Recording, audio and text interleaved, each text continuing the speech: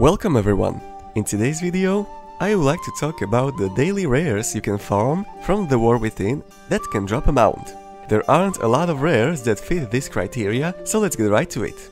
So the first rare is called the Lurker of the Deeps and can drop an item called Regurgitated Mole Rufus, which after learning will give you a mount called Mole Rufus. This rare will never be up because you have to spawn it. But how?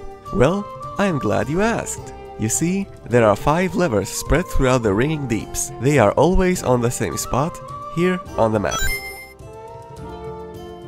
5 people need to pull the levers at the same time for the rare to spawn, so this rare cannot be farmed solo unless some other group on your realm is attempting to summon it. I suggest checking out the custom group finder for this rare. There will be plenty of groups farming this mount, and if not, you can make your own. Just make sure the levers are there, since once used, they will not be available for a while. The next mount is called the Beledar Spawn and drops from a rare called Beledar Spawn.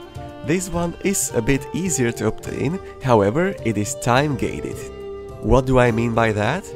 Well, it only spawns when the huge crystal in Hallowfall turns purple, or well, the Void Zone as people call it. This event occurs every 3 hours. When this happens, you have to find the rare. I'm not going to show you every spawn point, since the rare can spawn pretty much throughout the whole of Hallowfall. I will leave a link to Wowhead comment section where people link the TomTom comments of the spots this rare can spawn at in the description below.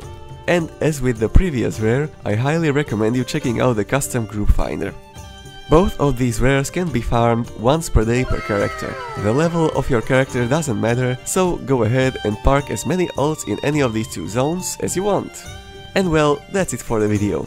I wanted to discuss the mounts you can farm daily, and there they are. I was also thinking about including Tkakta in this video, but the blood it drops has a super high drop chance, and you would probably get it on your first try. There are more mounts you can farm from the War Within, however, those aren't the ones you can farm daily. I will cover those in the next video, so stay tuned. Anyways, thank you so much for watching the video. What is your opinion on the War Within? Let me know in the comments.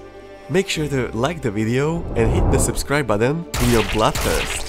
Thank you again so much for watching, and I'll see you all in the next one. Later!